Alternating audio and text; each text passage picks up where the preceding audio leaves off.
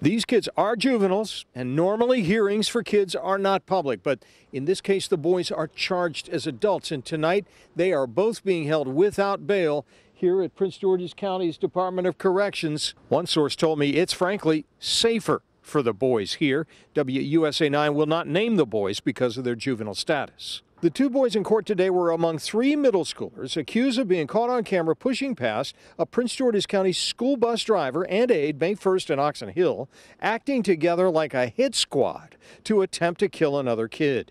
In court, a detective said the video showed only one attacker with a gun, and the investigator described how the semi-auto pistol jammed repeatedly, likely saving the victim's life, as the attacker held the gun to the victim's head and chest while accomplices held him down.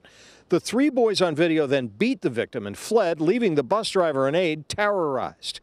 The two now in custody are the accused accomplices, but they're charged with attempted murder anyway because prosecutors said the boys acted together. And there was this stern warning from prosecutor Aisha Braveport.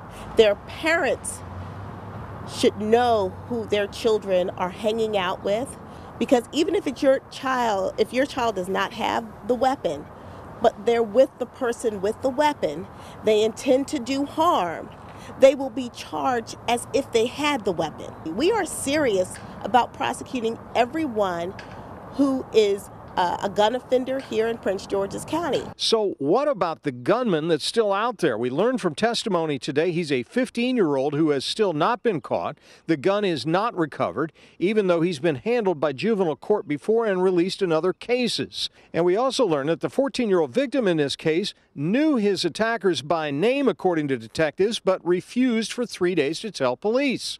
Investigators say they identified the masked suspects only after finding out the victim had texted a friend the attacker's names shortly after the assault.